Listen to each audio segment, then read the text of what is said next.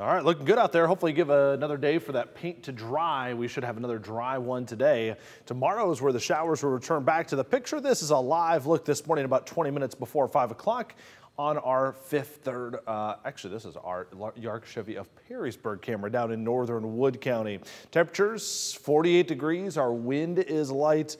This is just about like every other morning we've had so far this week. Very warm, and with the sun expected today, I don't see any reason why we don't go into the mid 70s for a high temperature. Current readings low 50s, upper 40s. I want to take a view at what's going on where this next storm system that's coming in, because we know we've got the chance for rain on the way for tomorrow. Here's the current situation.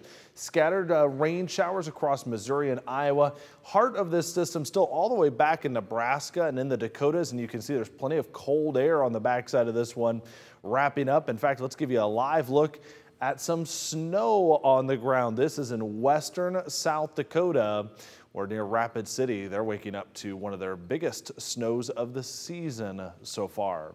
For us, everything's going to be in the form of rain. But this is a sign that it's going to wrap around some cooler air for the weekend. Let's look at our hour-by-hour forecast first with a nice southwest breeze today and sunshine. There's no doubt we're going to get into the 70s for the third straight day today. Let's put our hour-by-hour forecast into motion, not just for early this afternoon, but into the evening hours for tonight, where you'll begin to notice clouds starting to thicken up a little bit. It's a first sign of showers that arrive overnight and into the first part of the day for tomorrow. A damp start to our Thursday. And after these rain showers come through, I think the steadiest of the rain will be in the morning. Our wind direction will shift to more of a westerly wind, and that will officially put an end to this very mild stretch of October weather we've been experiencing. Today, 75 degrees, mostly sunny skies, but those clouds will sneak in late.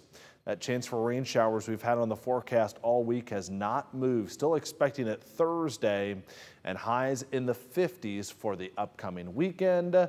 Next week gets a little bit turbulent, some ups and downs in the temperature department.